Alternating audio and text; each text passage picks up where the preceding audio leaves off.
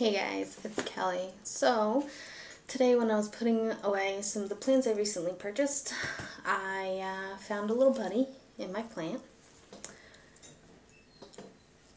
And this is him. I'm going to call him Shroomy. He's a mushroom. I found him in my oxalis plant, and I was a little confused. I was like, oh, okay, let's see. I wanted to know why or how I would get mushrooms in my plants. So I went to Google and I found some stuff out. I'm going to share with you what I found out.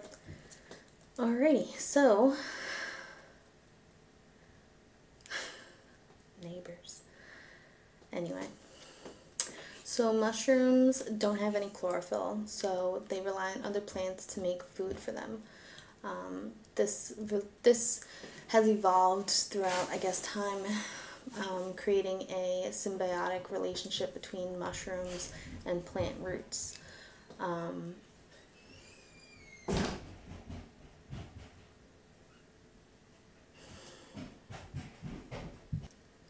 Okay, so the symbiotic relationship kind of goes something like this. The mushrooms surround like the root system, and they provide the nutrients that the plants need in order to live. And in the regular plant cycle, they make sugars, and those sugars go, I guess, down to the roots where the mushrooms then pull them out and eat them. So yeah, they work together. Having mushrooms in your soil doesn't mean that it's anything bad or anything like that. But yeah, just something, a little fun fact I learned. Mushrooms are also, I'm gonna butcher how to say this, sulfuritic.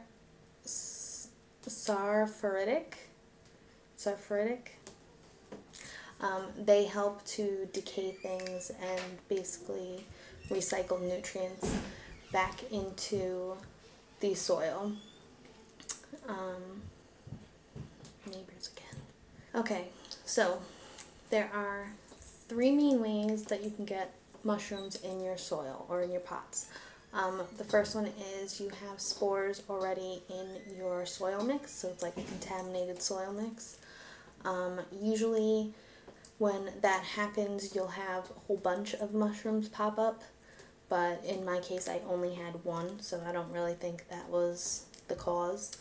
The second cause would be that you have a very rich soil mixture, and that is just the right condition for mushrooms to grow. So if I came home with the little mushroom spore attached to me somehow and I walked past the plant, it came off me, landed in the soil, it would sprout. So there's that. Okay, so then the third way that you could get mushrooms into your soil or in your pots would be from overwatering. Again, that just creates a really good environment for mushrooms to grow. Again, with that, you would probably most likely see mold growing on the top of your soil before mushrooms would pop up. So there was no mold in my oxalis plant, so I don't think that's what did it. I think I just carried home a spore somehow. It happens. It's alright. Okay, so this mushroom, I think, is, let me look at the name to try to, it's already been spent, so whatever spores it had has already been dispersed. I'm probably going to find more of these in some of my other plants, but what can you do? Alright, so the pronunciation of this mushroom is Leucocoprinus birnbaumii. It is toxic. Do not eat it. If you have little kids or pets that like to mess around with your plants and chew on things, you want to just cut it out and throw it out. I just plucked it and I'm going to chuck it. And yeah, so that's really all I learned, or some of what I've learned about why mushrooms pop up into your soil.